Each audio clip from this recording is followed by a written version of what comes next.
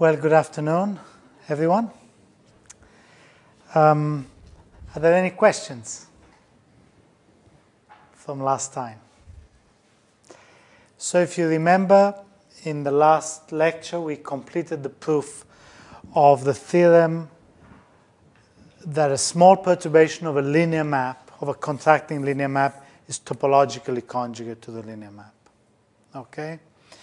And what I mentioned at the end of the last lecture was that the definition of contracting linear map, so let me remind you, if we have a linear map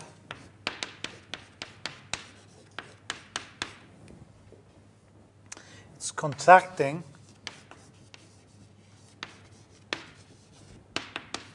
if the norm of T,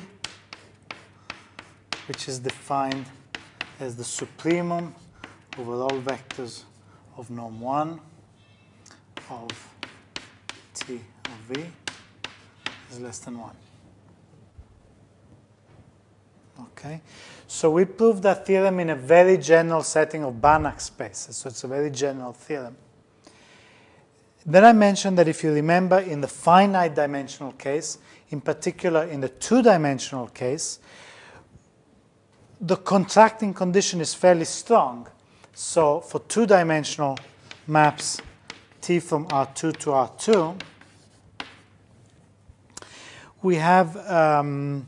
we've seen many examples of contracting maps like this, but we've also seen many examples of maps which are not contracting.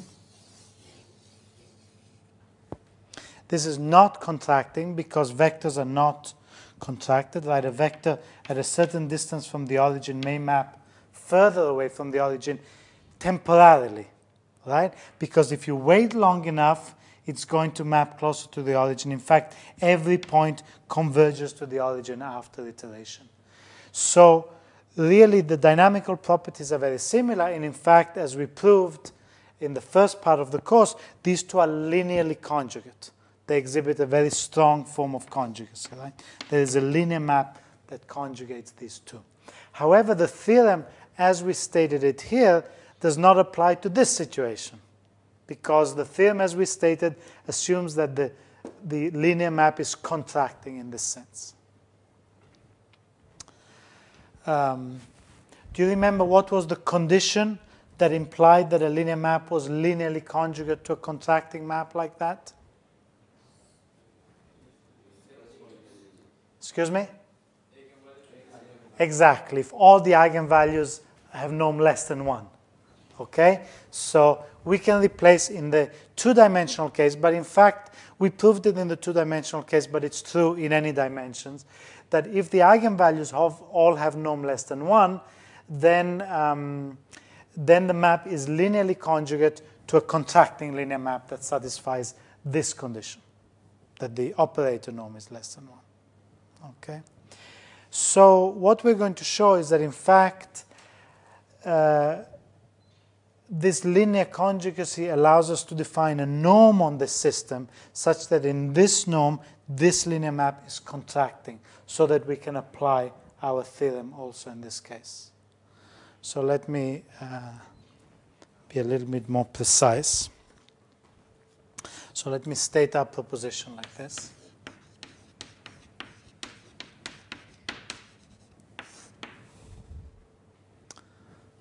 Let A Rn to Rn be an invertible linear map which is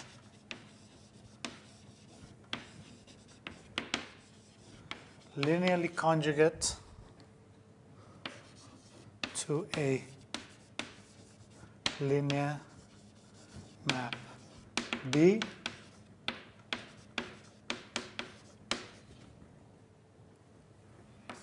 which is contracting.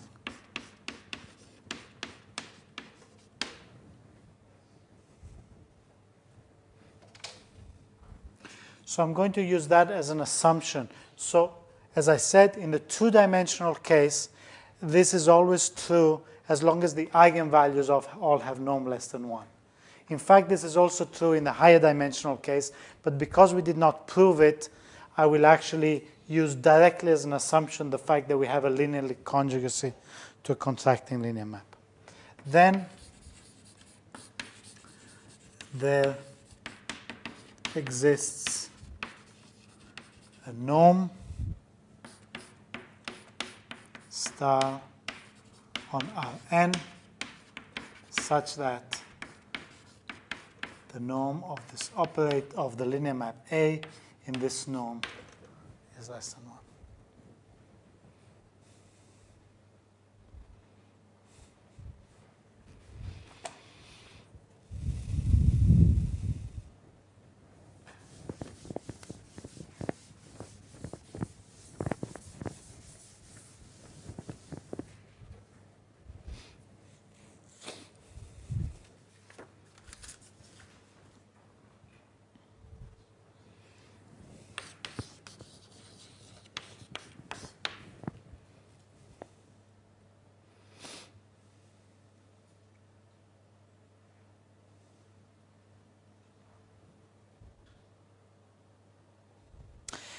So recall that if P is the conjugacy, let P be the conjugacy, be the linear conjugacy.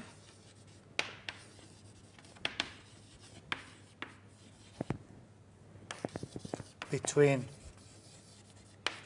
A and B. Okay, then we have AN equals P Bn P minus 1. If you remember, we saw that it's an easy calculation to show that if P conjugates A and B, then it conjugates all the iterates of A and B. And so the norm of AN, which is equal to the norm of P Bn P minus 1, which is less than or equal to the norm of P times the norm of Bn times the norm of P minus 1, is less than or equal to, sorry, maybe I should have, let me give a value to this norm, right? So let me call this lambda less than 1. So we have a specific value here. Then what we have here, that b to the n, of course, is less than or equal to lambda to the n. So this is less than or equal to p times norm of p minus 1 times lambda to the n.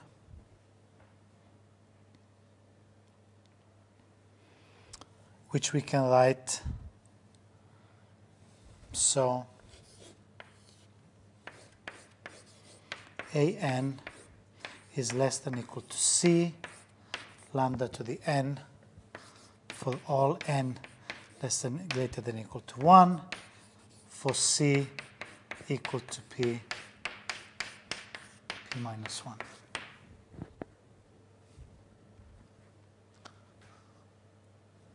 So this does not show that A is contracting, because of course A in this norm is not necessarily contracting, but it shows that it's eventually contracting, as we know. Right? Because the fact that it's linearly conjugate to a contracting map, of course, means that also for A, everything must converge to the origin on the forward iteration. And this gives a little bit more an explicit estimate of this convergence to the origin of every orbit. Right? It converges like this. So there's a constancy which in principle might be big, right? So this constancy, this kind of bound is very important. I'm sure you will have seen it in other situations before. What does this mean? This means that this C, in principle, this C might be very big, right? Arbitrarily big, but it's a C that is fixed once and for all. It does not depend on n. So if C is very big, like 1 million, okay, then when n is small, this is not might not be contracting at all. The norm of the second iterate of A or the third iterate of A is allowed to be very big, because this is 1 million times whatever this is, a half or a half squared or a half cubed or whatever. But as n gets bigger, then at some point lambda to the n becomes smaller than 1 over c, and this becomes less than 1, right? And so eventually when n becomes larger and larger, this still goes to 0 exponentially fast at the rate lambda n. When n is very big, the value of the constant c does no longer plays a big role. But it plays a crucial role in dealing with n small, because this is not really contraction. Okay? So we have shown that A is, let's call it, eventually contracting.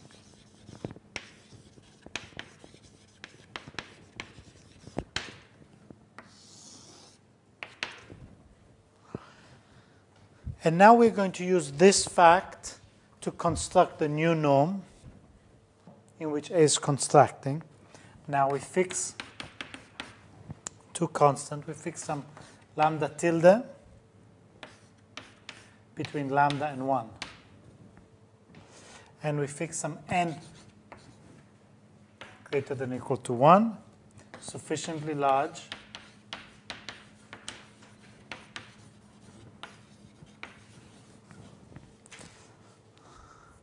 so that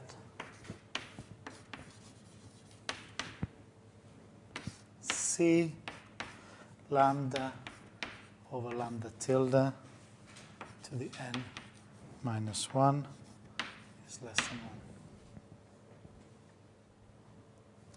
So this is the condition. So notice, because we've chosen lambda tilde bigger than lambda, then this is less than 1. And then for n sufficiently large, we have this for whatever constant c we had. Okay. So this is just the key little trick. And then we define the new norm by V star equals the sum I equals 0 n minus 1 of lambda tilde minus I AI V.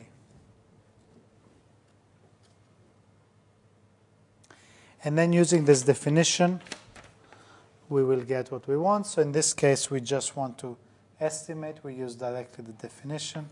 We have that AV, the star norm of AV, is equal to, by definition, the sum I equals 0 n minus 1 of lambda tilde minus I AI of AV.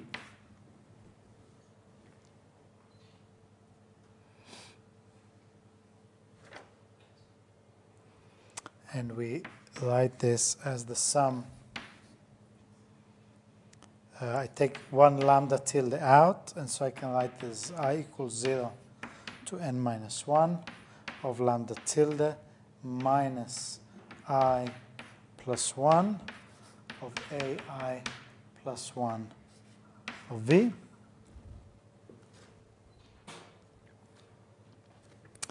And I can write this as, so I change the indexing a little bit, and I write this as lambda tilde sum I equals 0 of n minus 1 of lambda tilde minus I A I of V. So I've changed the indexing here from I plus 1 to I, and that means I have some extra terms. And if you check what extra terms we've got 1 minus lambda tilde V here, and 1 plus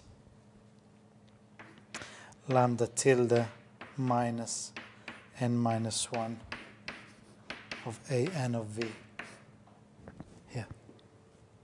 And this is exactly the norm. So this here is equal to lambda tilde, the norm of V star,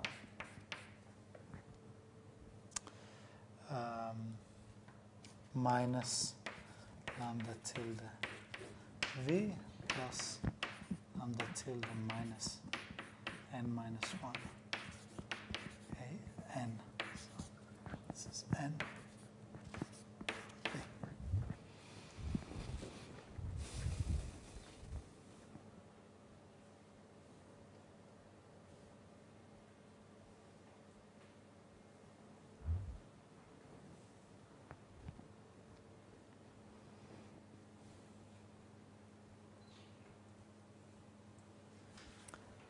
Okay, so here I have written the new norm of the image of a V as the old norm plus these two terms which have one negative term and one positive term. So this is lambda tilde is less than 1. So as long as the bound is lambda tilde V star, I have a contraction by a factor lambda tilde, which is less than 1. So all I need to show is that the sum of these two terms is negative. So I need to show that the positive term is less in absolute value than the negative term. Okay? So I'm just going to write that here. So here we use the assumptions on lambda tilde and on n here, and we get exactly the estimate. The lambda tilde minus n minus 1 of ANV is, so now we use the estimate that this is eventually contracting, and this gives lambda tilde minus n minus 1 times c times lambda to the n.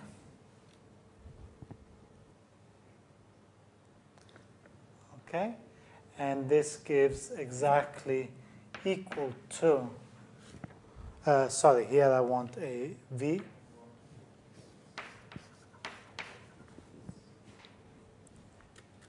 Okay. And here this gives C lambda to the n minus 1 times lambda tilde to the minus n minus 1 times lambda V. Which is exactly what we want, right? Because then this assumption here says, so this is exactly C lambda over lambda tilde to the n minus 1 times lambda V. And this is less than 1, so this is strictly less than lambda V. Then lambda V, yes, and this is strictly less than lambda tilde V,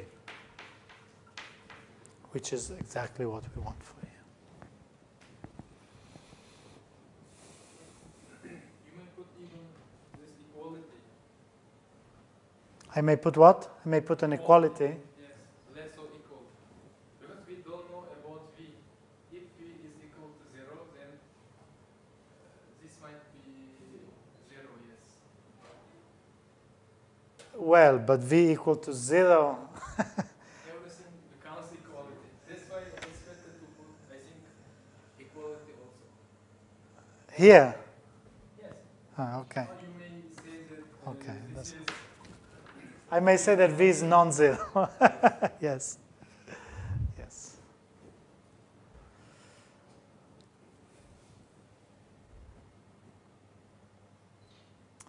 Okay, so this shows that we have constructed, by this simple formula, we have used the dynamics, because you see this formula uses the dynamics, right? So we're defining a norm on the vector V in terms of the dynamics for the first number of iterates. And the fact that A is eventually contracting allows us to then plug this into the formula and show that this is, in fact, in this norm, the map is contracting.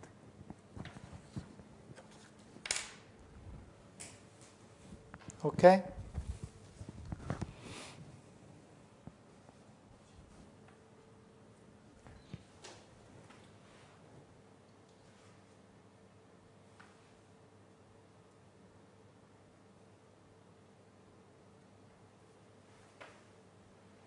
Can I raise? Yes?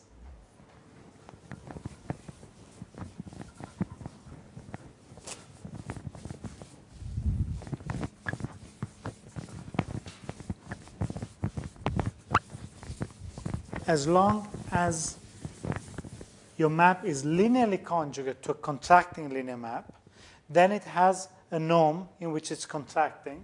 So the norm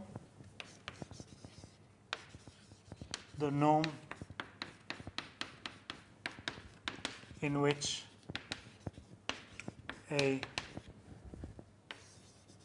is contracting is called an adapted norm.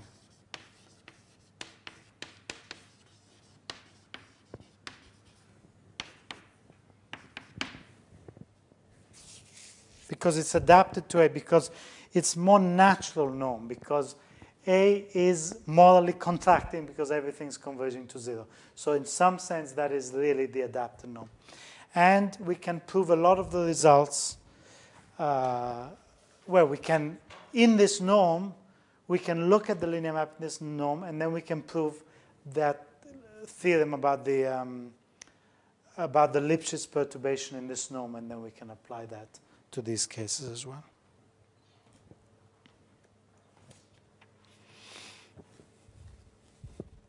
Okay, so to finish today this section on contractions, I want to talk about some very interesting applications, and in particular about some local versions of the theorems that we have been talking about.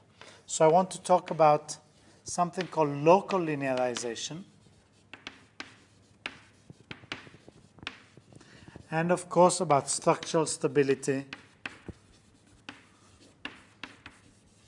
for contracting maps.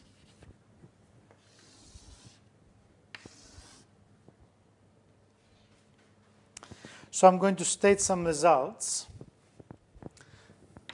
So let me first write a proposition, which is a local contraction mapping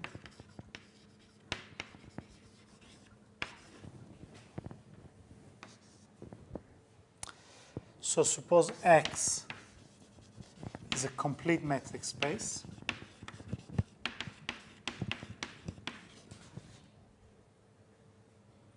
Suppose there exists a subset U in X, which is also complete. U is also complete in the metric of X. And suppose we have F of U is contained in U, okay, and F is a contraction on U.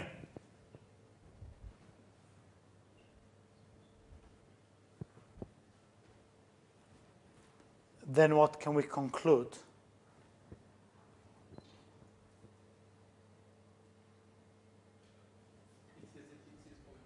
Exactly. We can conclude everything exactly the same as for the contraction mapping theorem. Right? This is a contraction mapping theorem on U. So it's trivial here because basically because f of U is mapped into U, then we can just think of the map F as defined on U. It's a contraction on U. U is a complete metric space, so we have exactly all the results of the contraction mapping theorem. Right? So then there exists unique fixed point P in U, and Fn of X converges to P for all X in U, and as N tends to infinity.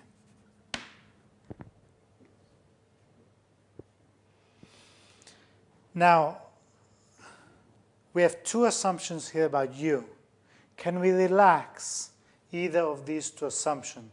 Because you could have, for example, X complete metric space. Think of Rn, for example, or think of R. U is a subset of X which is not complete. What's an example of a subset of R that's not complete? Some open set, for example, the open interval, 0, 1 open interval. And then what happens to the theorem? Is the theorem still true? No, of course not, right? Because you could have a contraction like X goes to half of X, and every point converges to 0, but 0 does not belong to your set. Okay? So it's not true. What about the second condition? Is this essential? That f is assumed to be defined on the whole space, on all of x. We could still have it that it's a contraction. U could still be complete. F could still be a contraction on U. Can we have f of u not contained in U? No. Why not? Afterwards you take ln x or something like that. I don't understand. What do you mean by ln x? ln means logarithm with base of e. Natural logarithm. Yes, I know, but I don't understand your example. No, Uh, you can take some example like this. You can take easily an example in which you have a map on the real line that takes, for example, the unit interval. It shrinks it, but it maps it somewhere else. And then it shrinks it again, but it maps it more towards infinity the whole time. So it can be a contraction on U and even on all details of U, but of course U does not map into itself, so it might not have a fixed point. Okay? Probably you were thinking of a similar kind of example like that. Okay? So this is just an observation. So I will not, I will not prove this because this is just a kind of trivial proof. Let me leave it as an exercise. It's just a question of making this observation that it's a contraction. But there's an interesting application here, which is also local version. I'm going to write a whole list of local versions of theorems we proved in the first two lectures. So, proposition. Let f from Rn to Rn be a C1 map. P be a fixed point.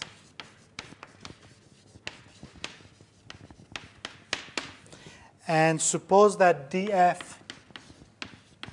of P is less than 1.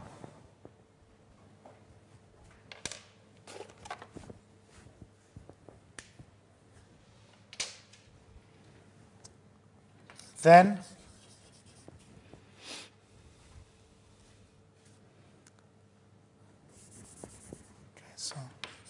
then P is an attracting fixed point, is a locally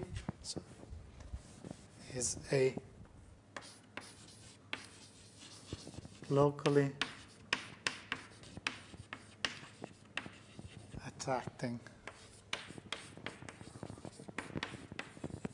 fixed point. Do you remember what a locally attracting fixed point means? Yeah? It means there's a neighborhood of point where everything converges to the fixed point. Okay? So what is the proof of this theorem? That's right. Again, the mean value theorem, yes, exactly. You can apply it directly as a mean value theorem to show that this is a contraction in neighborhood of P. Okay? And to show that there's a neighborhood that is mapped inside itself. What is the key property? Do we use the fact that it's a C1 map here? How do we use the fact that it's a C1 map? Remember, okay, that there's a difference between the assumptions of this proposition. It seems very simple, but here we're only assuming this at the fixed point. Okay? We're not assuming this everywhere. This is a very important difference. In the previous proposition, we said, suppose the derivative is contracting everywhere. Okay? Now we're just assuming it's at the fixed point. So even though this is an elementary result, it's an example of a very important class of results where we make an assumptions about the dynamics at one point, and we deduce something about the dynamics in a neighborhood of that point. It's quite a significant step. So how are we able to pass from this information to the information about the neighborhood? In other words, how do we show that there's a neighborhood that maps into itself and on which f is a contraction? Yes. Yes, we have C1 and the differential is continuous. Exactly. So by continuity of the derivative, the norm will also be strictly less than 1 in some neighborhood of P, and then we can apply this result. Okay? This is a simple but very important step. Okay, so proof, since f is C1, there exists a neighborhood U of P such that df x is strictly less than 1 for all x in U.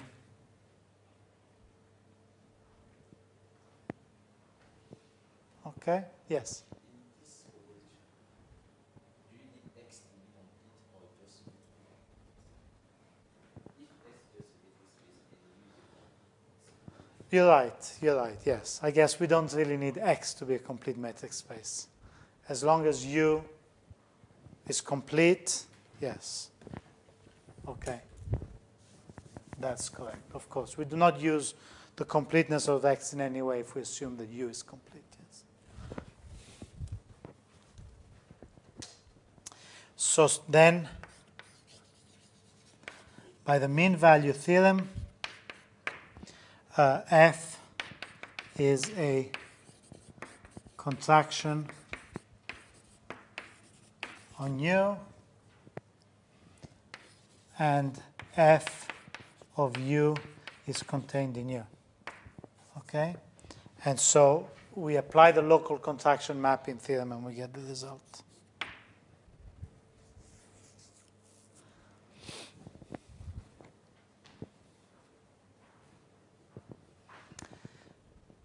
So, again, this comment about the norm, this is a norm that we're given on Rn. As we said before, it's a little bit restrictive to assume that the linear map is contracting because we know that there's many linear maps that are still morally contracting but are not strictly contracting, but they have an adapted norm. Okay? So is it sufficient to assume that this is true for the adapted norm? Do we still get the same result?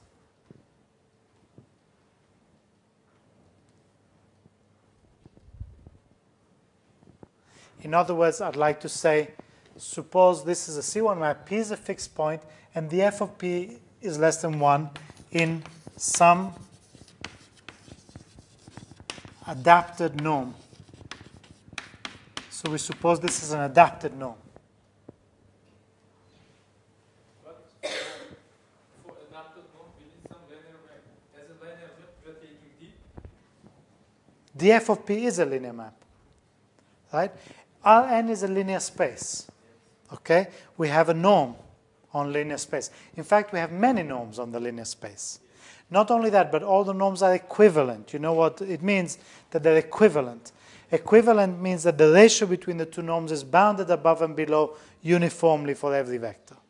Okay? So the important property about equivalent norms is that if you have a converging sequence, it will be converging in any of these norms. In particular, if the orbits converge to the origin, they will converge to the origin in any of these norms. You know, these norms will converge to 0 in all of these norms. Okay? Which is what we're trying to show, is that everything is converging to the fixed point. So in a neighborhood of P, you have some contraction, and everything is converging to P. Right? So it is sufficient. So this norm is a norm on Rn. The norm on the derivative is defined in terms of the norm that we define on Rn. So if we take any norm on Rn, it's sufficient to get that the derivative is contracting in some norm in Rn to conclude that P is locally attracting in that norm, but obviously if it's locally attracting in that norm, it's locally attracting topologically. It doesn't depend on the norm whether it's locally attracting or not. Okay? So this is an interesting result because this is now no longer in the world of linear maps. Okay? We are slowly moving out of linear maps. Okay? That was part of the proposition about Lipschitz perturbation of linear maps. Here also this is a non-linear map, but we're using the information we know about linear maps to say that if the linear map is contracting at a fixed point, then because the non-linear map is in some sense in a small neighborhood of P, the linear map is an approximation to the nonlinear map. The fact that the linear map is contracting means that in a neighborhood of P, the nonlinear map is also contracting, and we get the same result. This is the moral of this result. Okay? Technically, it's fairly simple, but it's important to understand the spirit of the result.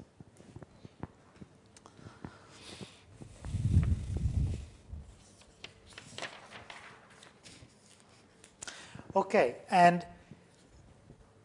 a question then is, for example, is the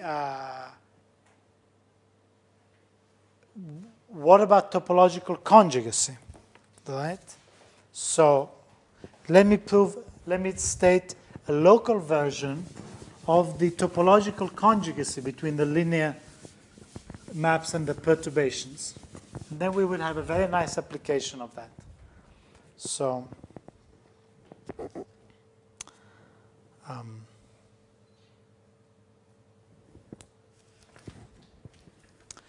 so actually, you know what? Let's just take a couple of minutes break, stretch, relax your minds a little bit, and then we'll come back in 2 minutes and I will do this last part of the lecture. Okay? Okay. So to motivate just these last few results, which I will state, let me ask the question, a natural question here, which is, we now have two contractions, right? We have this linear map, which is itself a linear map from Rn to Rn, and it's a contraction, and we understand the dynamics. And then we have the nonlinear map F, which in a neighborhood of P is also contraction. And in some ways, it is a small perturbation of the linear map, because the linear map is an approximation of the nonlinear map. So, you see, immediately we might think back at the motivation for the result that we proved the last lecture, which says that if a nonlinear map is a small Lipschitz perturbation of a linear map, then they're topologically conjugate. And we really, in some sense, the main motivation for that was exactly this kind of setting. Can we say that the nonlinear map in a neighborhood of P is topologically conjugate to this linear map in a neighborhood of the origin, for example? This is called local linearization. In other words, is the dynamics in a neighborhood of P conjugate to a linear version of it? So that's what I'm going to do now. I'm going to state these results formally. First of all, I need to state what I mean by a local topological conjugacy, because these two maps cannot be globally topologically conjugate necessarily, because we know that this map has a unique fixed point at the origin. The only thing we know about the nonlinear map is that in a neighborhood of P, it is contracting, because we've taken the neighborhood U of P with this property. But because this map is nonlinear, outside this neighborhood, it could be doing anything else. It could have other fixed points. It could be doing lots of crazy things, right? So the most we can hope for is that this conjugacy is between a neighborhood of P and a neighborhood of the origin, which is the corresponding fixed point for this linear map. So let's define what we mean by a local topological conjugacy. So I will state it in general. In a general setting of metric spaces, we have two metric spaces.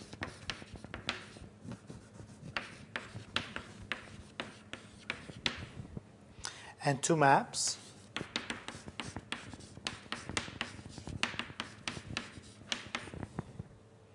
Continuous maps.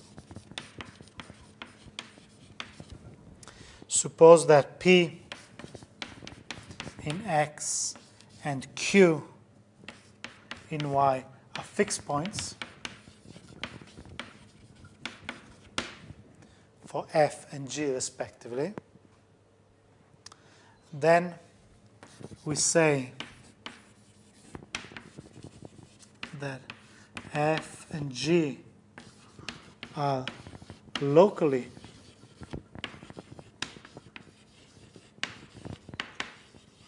topologically conjugate if there exists neighborhoods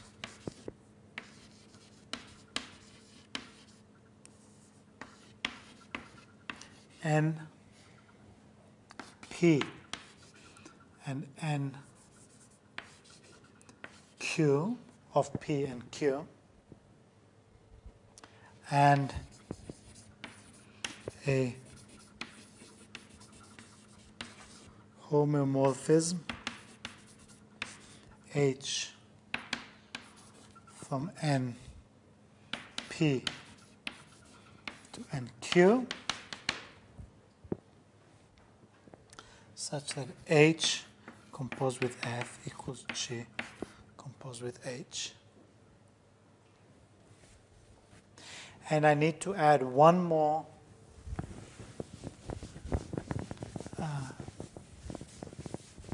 comment, and that's the fact that these two neighborhoods are not necessarily invariant, so this needs to hold whenever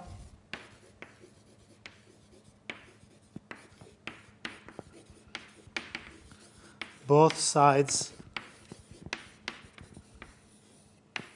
are defined. So I will explain exactly what we mean here.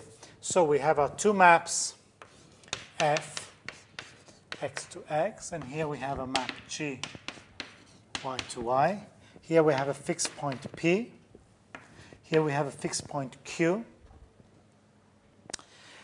The maps F and G might not be topologically conjugate to each other on the whole space, but we want to formalize the notion that in some neighborhood of P and in some neighborhood of Q, the dynamics is topologically conjugate, so it's the same. Okay? So what's the natural way to define it? Well, let's suppose we have a conjugacy in some neighborhood. So let's suppose we have some neighborhood here, NP, and some neighborhood here, NQ, and some homeomorphism H. Okay? So what is the only problem here? The problem is that we do not know that NP is mapped inside itself. Okay? In the case of contractions, we could more or less assume that or arrange that. But this definition I'm giving is not assuming that there's any contraction. I just want to make a completely general definition. And in many cases, we want to apply this definition to situations which are not contracting. And the situation which we're not contracting, for example, a saddle point. Remember in the linear maps, we have saddle points where we have one direction contracting, the other one expanding. You might have, for example, that the image of NP is like this. Right? This is F of NP. So it might be that there's some point X here that maps outside here, which is F of X. Right? And H is not defined outside this neighborhood, H or F of X. So if we try to define this left-hand side here, it's not really defined at this point, okay? Because H composed with F, it means you need to take X, apply F, and then compose H, but it's not defined, okay? So whenever both sides are defined, which is can be, you could write, in fact, let me leave it as an exercise to find out exactly when this is defined, right? Because it is precisely defined for all points X in which F of X continues to be inside NP. Then it's okay, right? So at least the left-hand side is defined at every point. So notice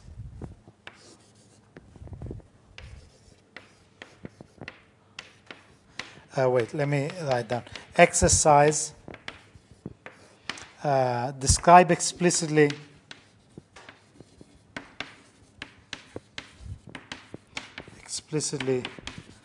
the region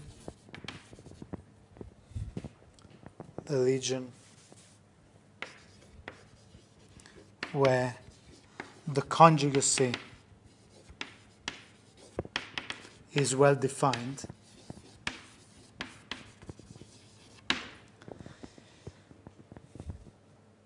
So the homeomorphism is well defined, but the conjugacy is not well defined everywhere. For example, the left-hand side So let me write as an example, e.g. left hand side is well defined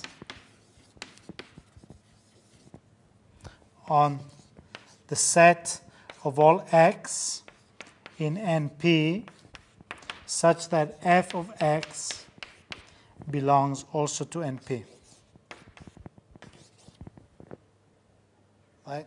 Which we could also write as NP intersection f of NP, for example. Okay? So, I mean, this is not as crazy as it seems. You know, it's not as abstract as it seems. I just write it like this in the definition, but there is a well-defined region. This is still a neighborhood of P. Okay, so it's still defined in neighborhood P. So I'm just doing this to emphasize the subtlety of defining local topological conjugacy, because you don't know that these domains are invariant by the map, and so you have to be a little bit careful about exactly what you mean. Any questions about that? Is that clear? Okay, this little issue about the invariance of the domain.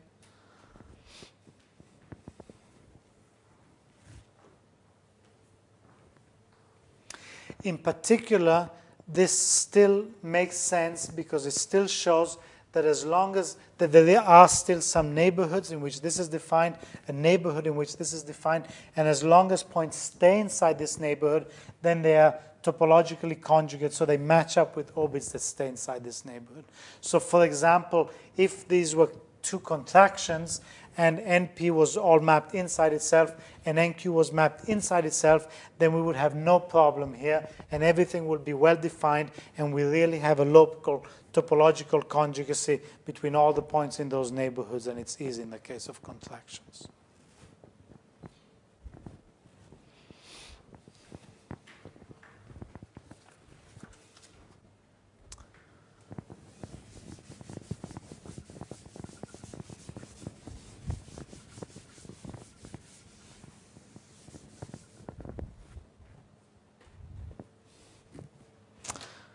So, theorem.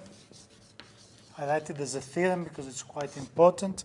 It's just a local version of the theorem we proved the other time. So suppose A Rn to Rn, and A is a contraction in some adapted norm.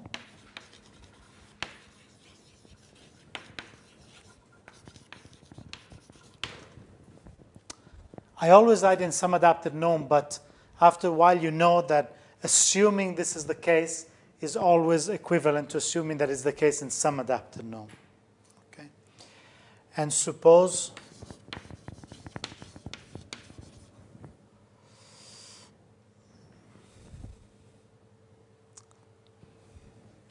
f from Rn to Rn is a nonlinear map. F equals A plus delta F, with delta F of 0 equals 0, which means that 0 is a fixed point for the nonlinear map also, right? Because F is the sum of the linear part and the nonlinear part. The linear part, of course, the origin is a fixed point.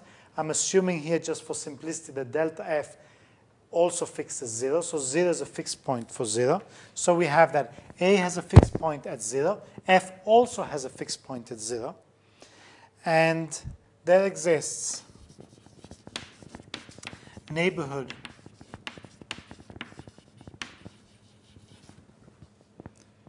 n of 0 such that the Lipschitz constant of delta F restricted to this neighborhood is less than or equal to the minimum between A minus 1 minus 1 and 1 minus A.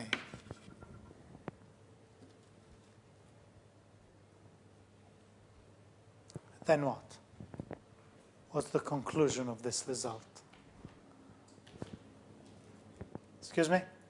Say F and A are locally Exactly. Very good. Then F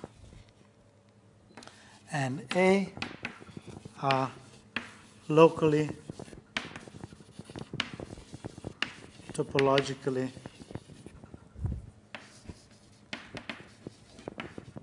conjugate at 0.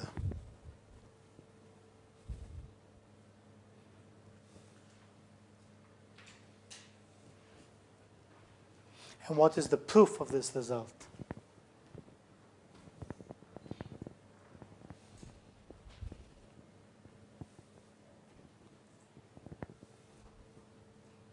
So you see the assumption is local. Remember, this is the same setting as the general one in Banach spaces.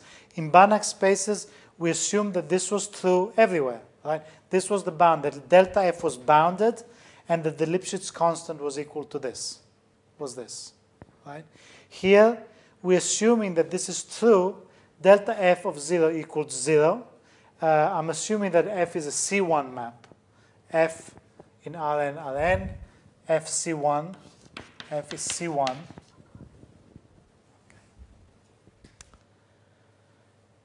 So I'm assuming the same properties of the global theorem, but only in the neighborhood of 0.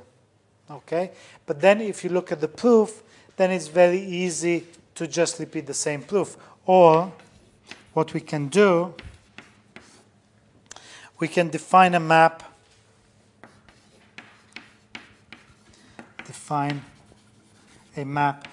F hat from Rn to Rn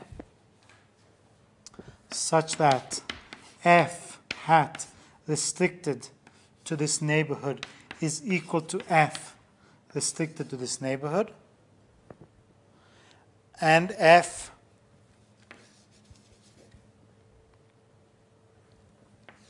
hat equals A plus delta F hat, okay, with delta F hat bounded and satisfying the Lipschitz condition, okay? And Lipschitz of delta F hat is less than or equal to these conditions here.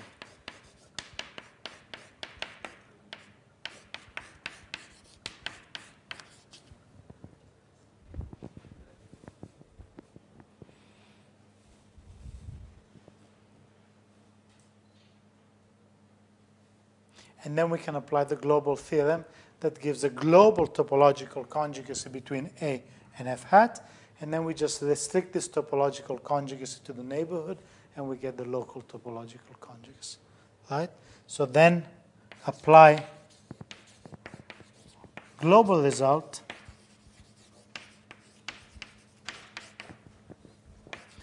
to get topological conjugacy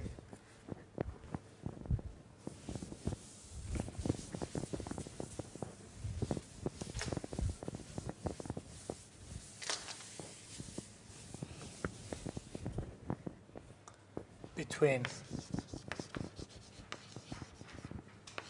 F hat and A, and restrict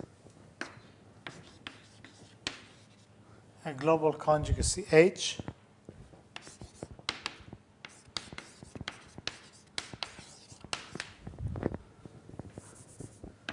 so H restricted to N is the required local topological conjugacy.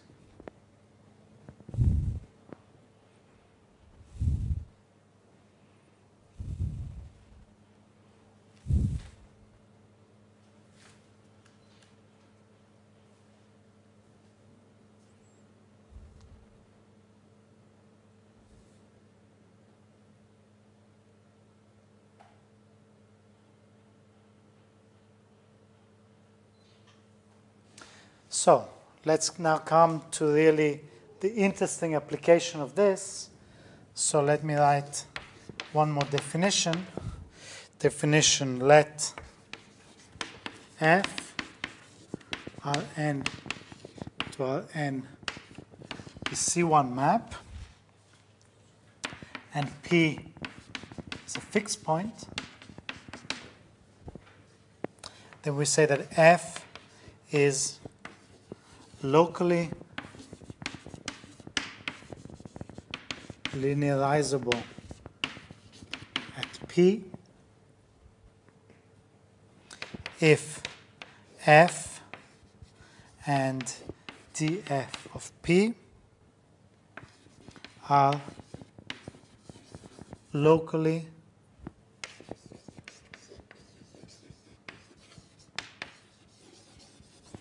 topologically conjugate at 0 at P and 0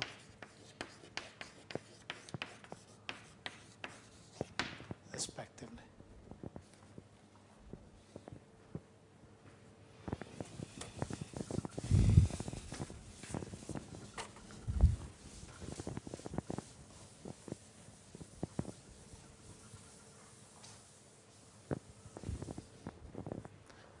So what does this mean? This means we assume we have a map here, F, nonlinear map, Rn to Rn. We have a point P. We don't know what the dynamics is around the point P, okay? But we have a linear map that is associated to point P, which is the derivative of f of P.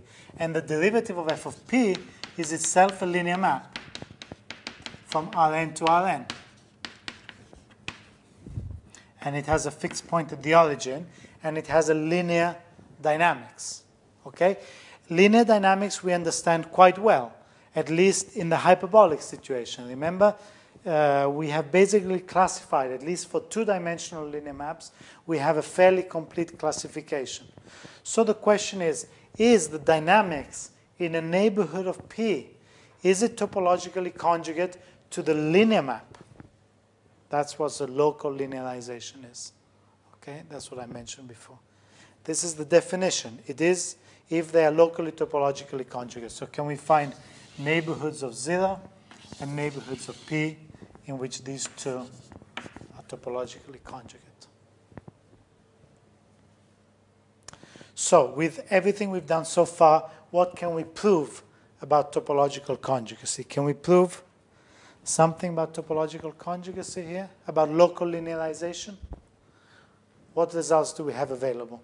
First of all, we've been concentrating on contraction. So let's assume that this fixed point is a contracting fixed point, right? In an adapted norm, for example. Then this linear map is a contracting linear map, right? Do we know that these two are locally topologically conjugate? And how? So while you think about it, I will state this result, and then we will discuss. The proof is just application of the results that we have proved, that I have been stating. So, theorem.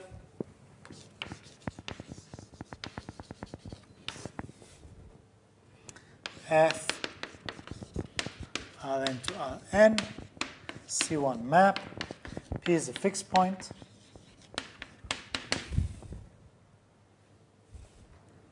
Suppose df of P is less than 1 in some adapted norm.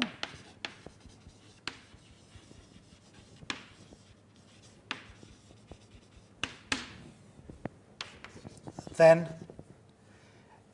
F is locally linearizable at P.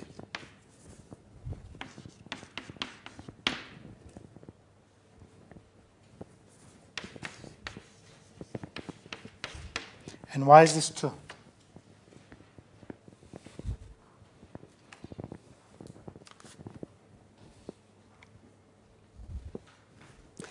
you could say this is the main result of the section, okay? I did not state it at the beginning. You could say this is almost the main result. Now it will follow just as an almost trivial corollary of everything we've done before. But in some sense, it's the main motivation. Because, again, it is an assumption about a single point, the derivative at a single point, right? And the conclusion is about the neighborhood of that point, right? The previous proposition I wrote was a weaker form of this. Remember when I emphasized this fact that we're going from the point to the neighborhood, all we proved there is that if this is contracting, then P is a locally attracting fixed point. Now we are saying much more. We're saying that not only is P locally attracting, but the attracting nature, the map in the neighborhood of P is topological conjugate to the specific linear map that is there. Okay, so it's a much stronger version. Okay, come on. What's the proof? You want to use Taylor formula? Yes, we only need a weak form of that, but that's the basic idea. We want to apply the previous theorem that I just stated. Right?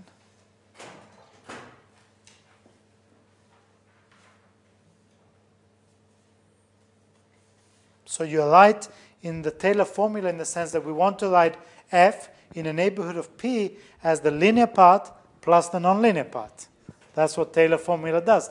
And that is exactly how we've been writing all these other perturbations of linear maps, right? As F equals A plus delta F, which is the nonlinear part, right? The problem is how do you prove that this residue of Taylor part is Lipschitz? Exactly, exactly. How do we prove this? I was thinking about it.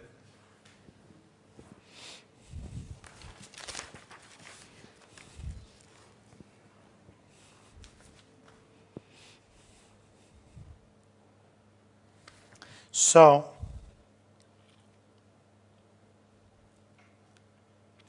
for simplicity,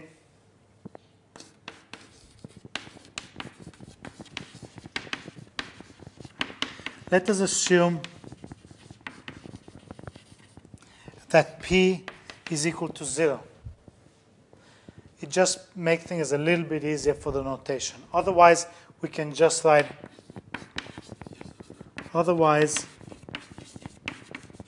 define F tilde equals F minus P, which will have a fixed point at 0. It's exactly the same thing. So we just translate.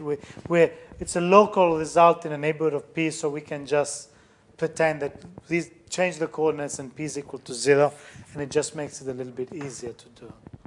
Okay? So let's assume P equals 0. So in some sense, these are two different copies of Rn. We have a nonlinear map that has a fixed point at the origin of Rn, and a linear map that has also a fixed point at the origin of Rn. The relation between these two is that this linear map is exactly the derivative of f at 0. And this, of course, will be a key point. So we write f. We write f equals a equals df equals, sorry, f equals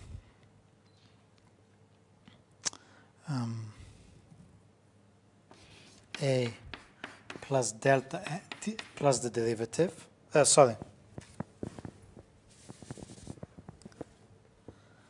plus delta f, okay, equals the derivative p plus delta f. So this is linear part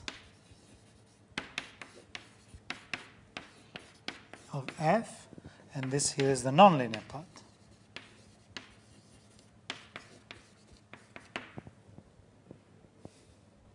Okay. So all we need to show to apply the previous theorem is that delta f is a small Lipschitz constant. And then we have exactly the situation that we had before, where f is just a small perturbation of the linear part by a small Lipschitz constant. Right? So what is delta f?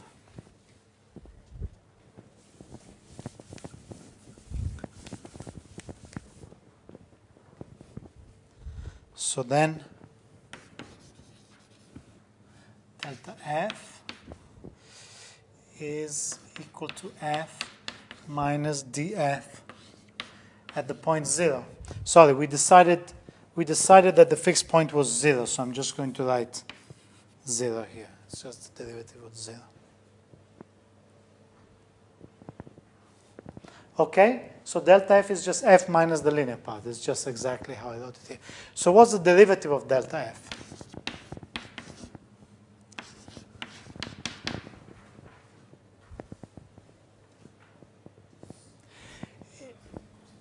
Is the derivative of, what's the derivative of delta F at 0?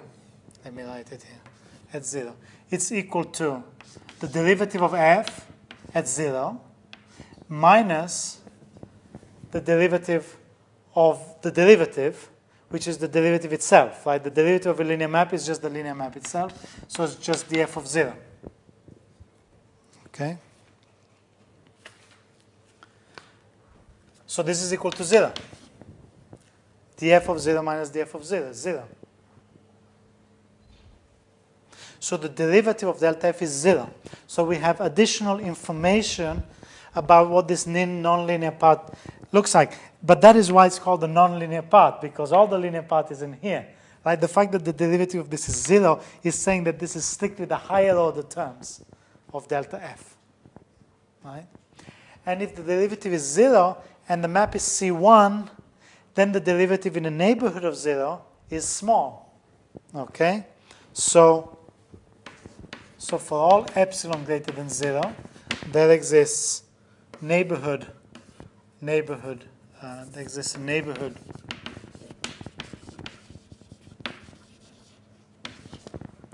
n of the origin, okay, equals the origin, such that the derivative at x, okay, the derivative of delta f at x is less than epsilon. Okay, just by the C1 nature of the map. Delta f is C1, the derivative at 0 is 0, so in the neighborhood is small. And so if the derivative is small, that means the Lipschitz constant is small, because the Lipschitz constant is just basically the derivative. And so Lipschitz constant of delta f restricted to neighborhood is less than epsilon. That's all we need. Right? So for epsilon sufficiently small, for epsilon sufficiently small, okay, and thus the neighborhood sufficiently small, okay, the conditions of the previous theorem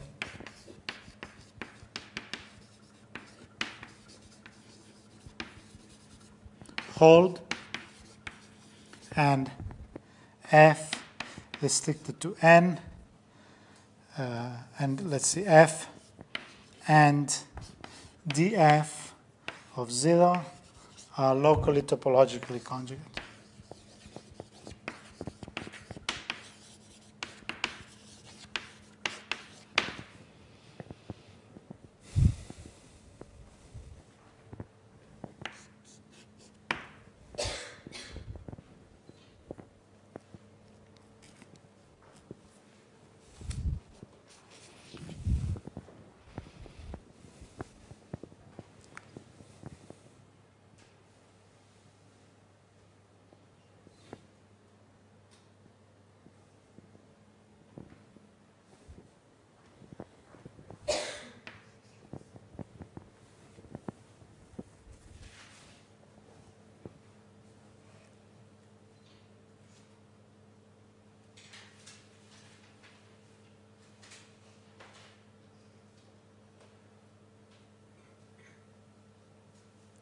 So let me emphasize that for these nodes, for this course to be self-contained, I'm doing everything here for contracting linear maps, but this theorem is true much more generally. So this theorem holds basically for any hyperbolic linear map. Okay, remember, hyperbolic is any map with the eigenvalues are not on the unit circle. Right? Any invertible hyperbolic linear map. So it's a much more general theorem. That's also why I wanted to write the definition of locally linearizable, which depends on the definition of local topological conjugacy in a more general setting. Okay? However, as it is stated here, we really have proved everything every step of the way. So it's really, we have complete. One last corollary of this, we're almost finished, is again the question of structure stability we can now handle. Right? Suppose we have the same assumptions. Suppose we take a small perturbation of F. Is it structurally stable, at least locally? Is the new perturbation still topologically conjugate to F, or at least locally topologically conjugate? So we can now also answer this question. So let me again give the definition.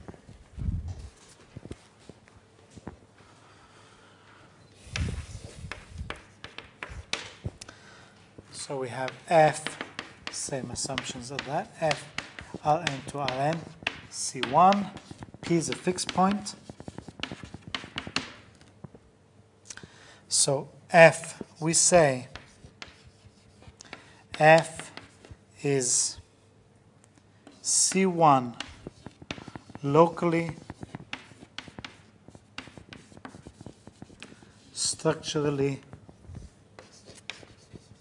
stable if there exists epsilon and neighborhood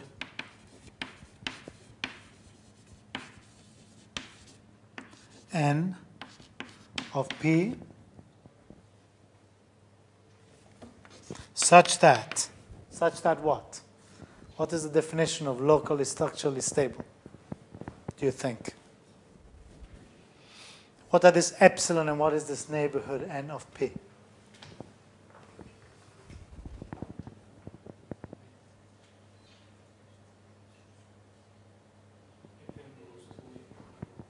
Sorry? Speak louder. I can't hear you. We can't hear you.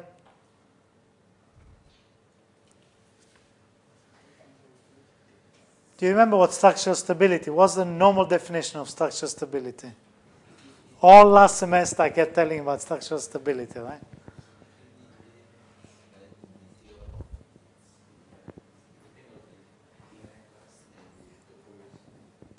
That's right. So structurally stable if it's in the interior of its conjugacy class. Okay. How do we explicitly formulate this being in the interior of its conjugacy class? What conjugacy class? And what interior with what topology are we talking about here?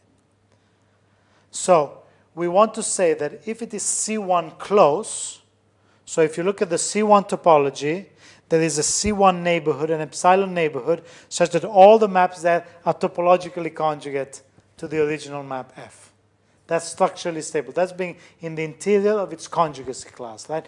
Interior means you can find an epsilon ball around it, that it's all contained in that same conjugacy class, right? So here I say there's an epsilon, such that if I take two maps that in the C1 topology are less than epsilon, so I take G inside some epsilon ball around F, then F and G are topologically conjugate. Except that in this case, it's too much to hope that F and G are globally topologically conjugate, because the only information I have is that I'm just looking at the fixed point. I'm defining the notion of structural stability just in the neighborhood of the fixed point. So that's where this neighborhood N comes in. And I want F and G to be locally topologically conjugate in N. Right?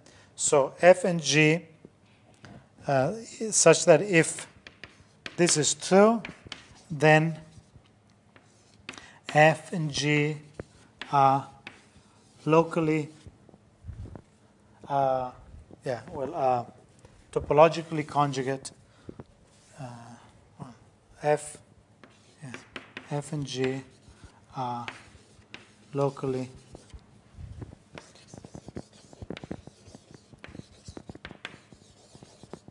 topologically conjugate in N.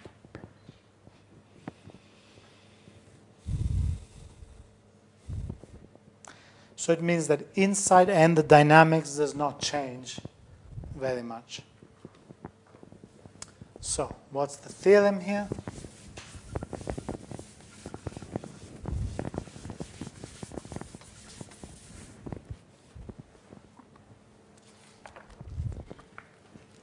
Theorem, we have the same assumptions. Theorem F Rn to Rn, C1, P is a fixed point, contracting, fixed point, in adapted norm,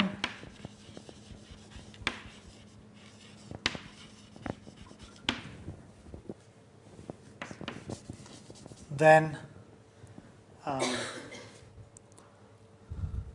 F is locally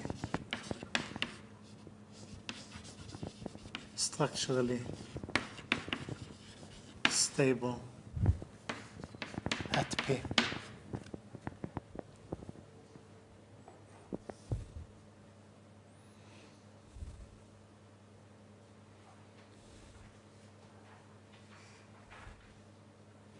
Proof?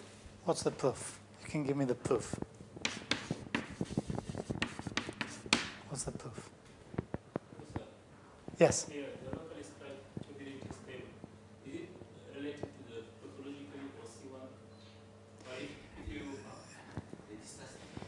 Yes, you're right. So you're right. Because last semester I emphasized that structural stability depends on which topology you choose and which kind of conjugacy you choose.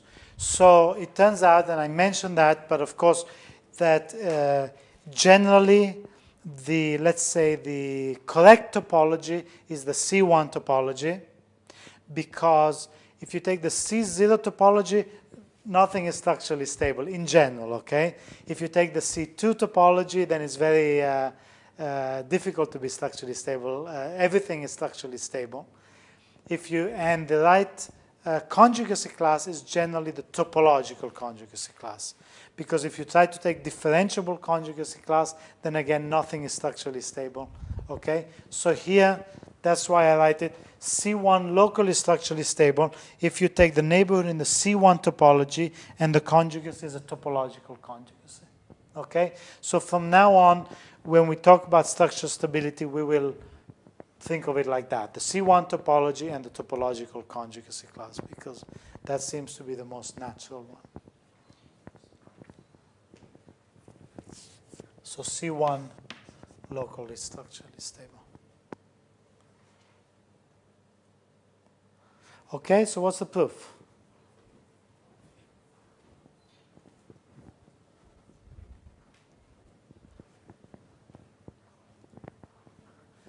It's a couple of applications of this theorem.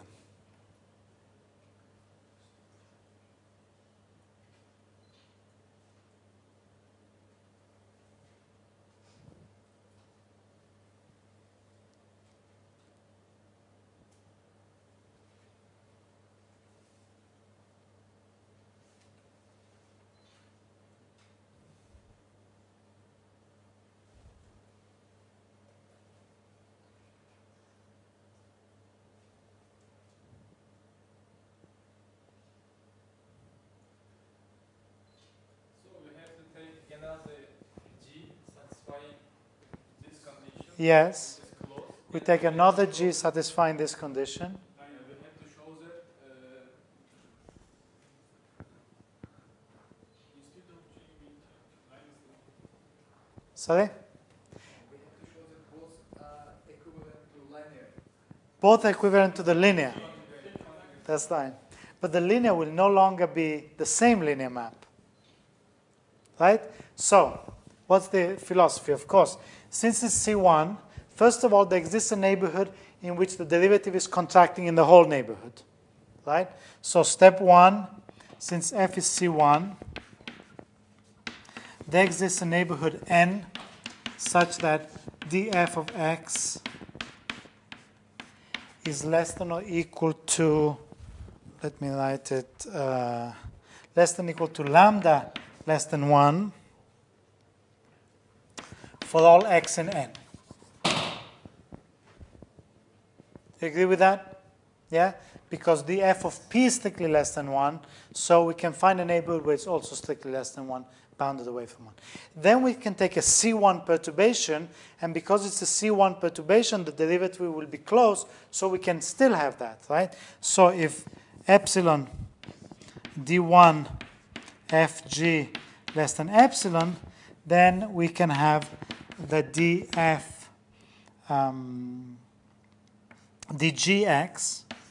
dgx is less than or equal to lambda plus epsilon, which we can write as lambda tilde, which is still less than 1 if epsilon is small enough.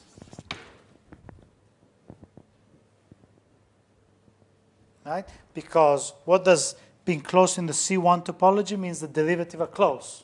In particular, the norms of the derivatives are close. Okay? So G is still a contraction. So G is a contraction on N.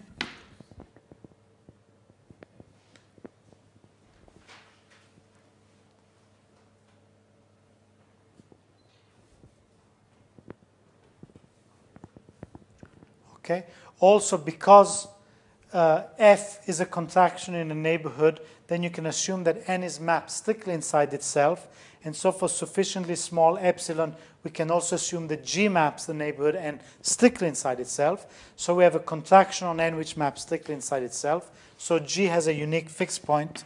So G has a unique fixed point Q, also in N.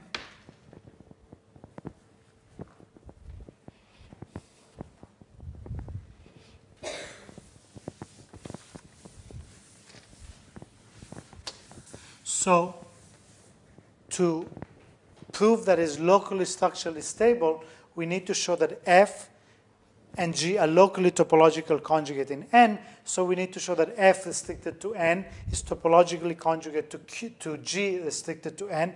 Both of these have fixed points, so they're going to map the fixed points to each other.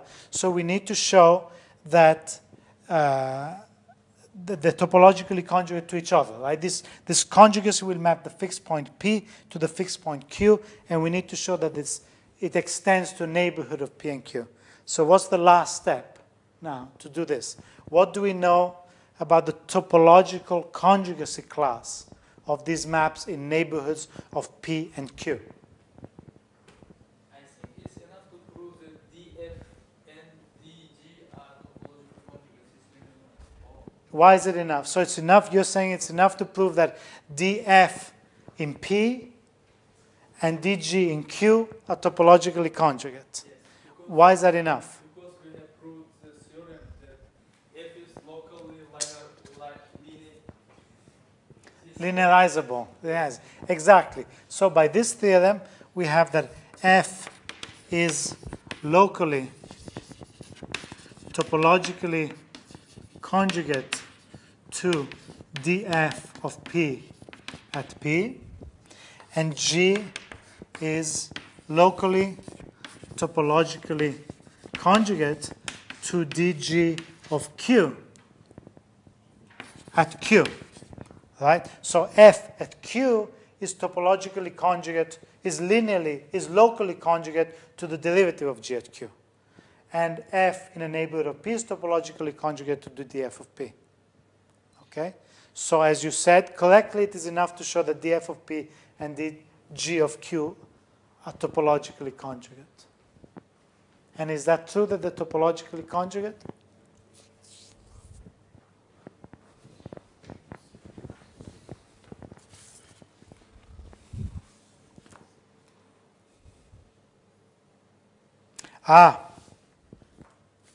So I wrote this in a slightly different way. So I added that as an assumption. So is it true that these two are topologically conjugate? These two linear maps. These are two linear maps, right? They're both contractions. So we proved this for two-dimensional linear maps. In the case n equals 2, we proved that the eigenvalues, remember, if they have the same number of eigenvalues that are contracting and expanding, then the two linear maps are topologically conjugate. Okay? So if they're both, in the case of n equals 2, we proved this final step, sufficient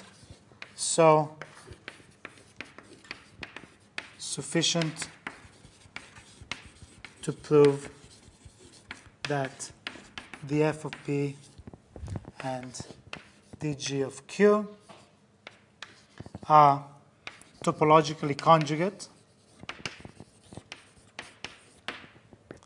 Okay?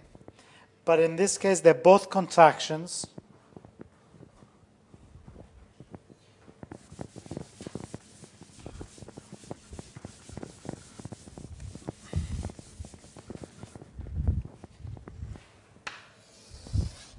So for n equals 2, we have proved that if two linear maps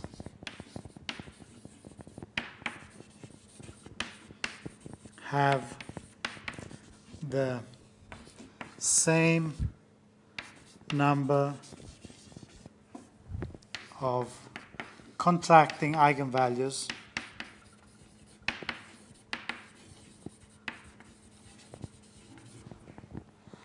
they are topologically conjugate. Okay? In this case,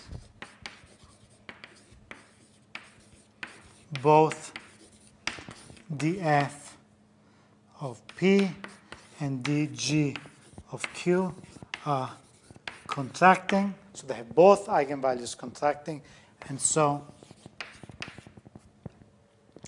they are topologically conjugate.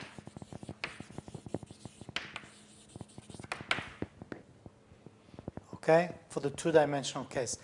Now, for the higher dimensional case, it's also true, but we didn't prove it. So I actually, I copied, as I was looking at the notes, I didn't realize. So to solve this little problem, I actually stated this result in a slightly different way. So I put as an assumption, as an extra assumption,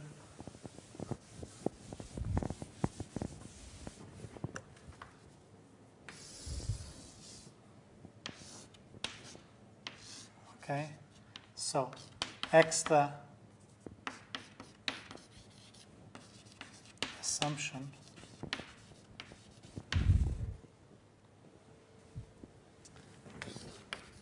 suppose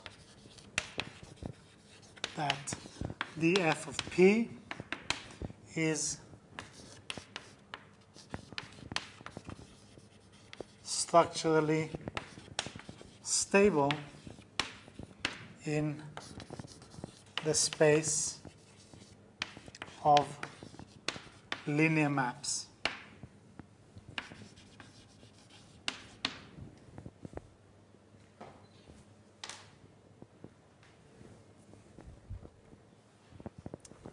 And then we have this theorem.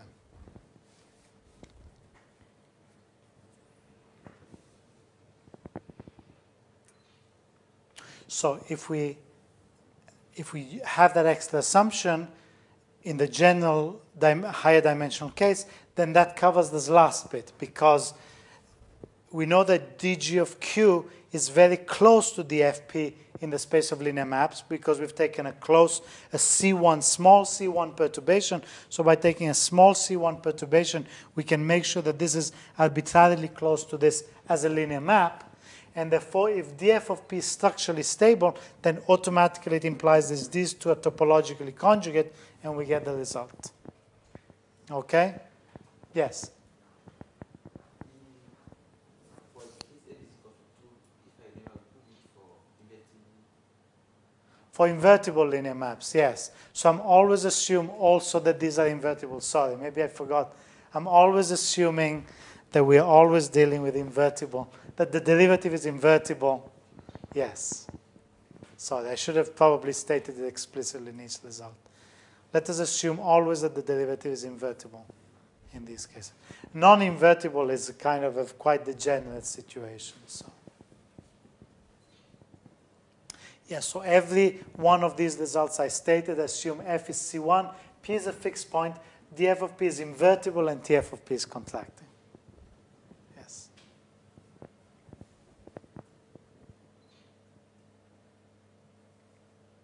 Okay, so the right way to see this is to have this extra assumption,